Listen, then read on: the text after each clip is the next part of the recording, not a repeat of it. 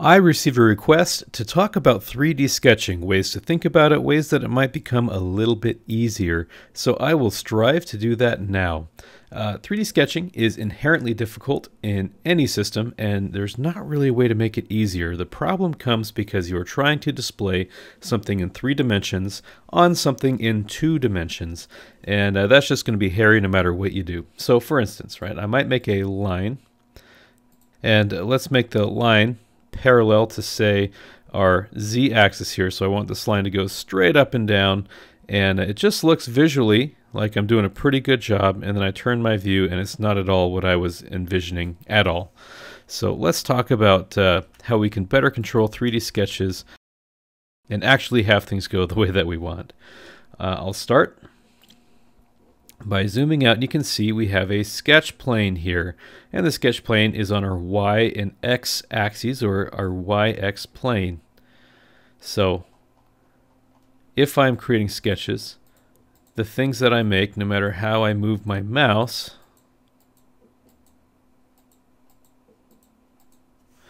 they're all going to be on that plane. But we can change our default sketching plane. If I hit the Tab key, now I can have my sketches be parallel to the ZY plane, right? I add elements, and even though they might look like they're going all over the place, we're all sitting comfortably in that ZY plane or YZ plane. Again, hit Tab, and I can change it again, so now I'm on the ZX plane. So if I hit Tab, I can cycle my 3 planes. I also can come up here to say cycle sketch plane, and that works too. I can go right on my origin and create something, and I get an auto constraint, right? This is that little lock with the arrow on it. That, of course, is a direction constraint, so we fix the thing in a specific and particular direction. So maybe we'll want to make a set of bike handlebars to go through what a reasonable 3D sketch looks like. Now I want to assign this a length, so I'm going to go with, let's go with the length of 9. I'm in inches right now, so we're going to say 9. And of course I want to sketch something in this direction, but because we're still on our XY plane, I certainly can. And it comes out, right? So we have our handlebar, we want to curve it, and then curve it all the way back around. Now, handlebars will have a smooth fillet transition, and so you can certainly use arcs. I think tangent arcs might be the easiest to use in the 3D environment, right? So you can add arcs onto things, but with the way that we constrain our directions and everything else in 3 dimensions, I think connecting lines with fillets is a easier way to replace arcs. But now I want to go down, so I'll hit the Tab key and select a plane that is parallel to where I want, and I'll sketch in a downward direction. You'll notice my auto constraint is applied and it has gone in the direction that I want. So using the Tab key to change your directions around really is going to be critical to having things come out the way that you intend. And this is just a way that's easy to control. So I'll lay out my sketch fillets now.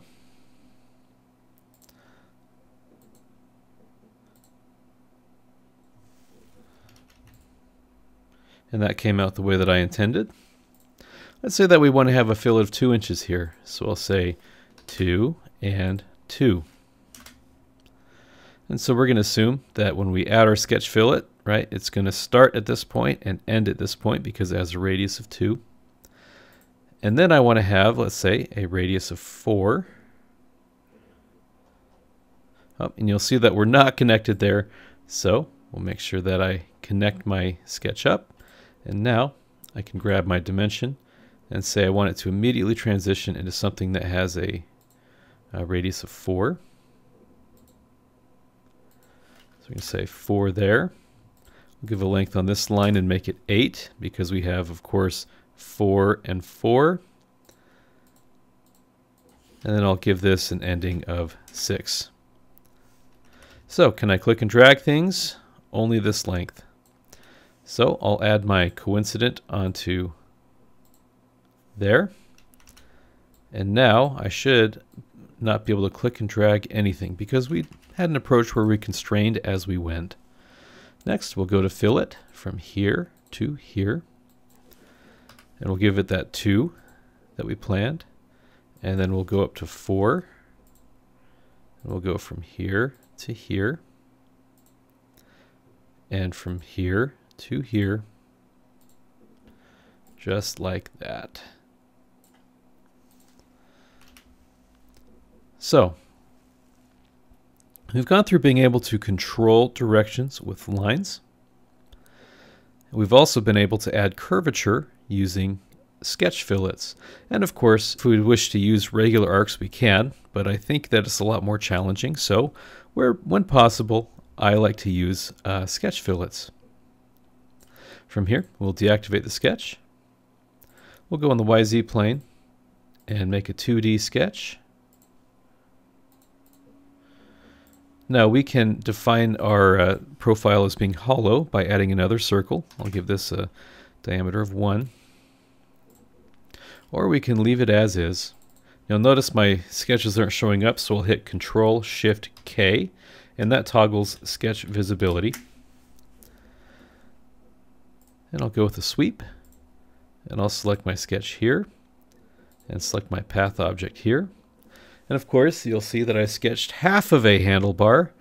I'll use the mirror function to create the other half.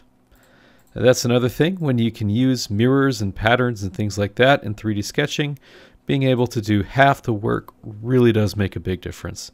So that's another tip, do half the work if you can. I can also use the shell function if I would like to create a hollowness that isn't based on a sketch, but based on an item in the tree. If I think that's more preferable, I'd probably do a sketch if I was doing a serious project, but many ways to accomplish the same thing. So this is a simple set of bike handlebars and hopefully an easy way to think about making 3D sketches.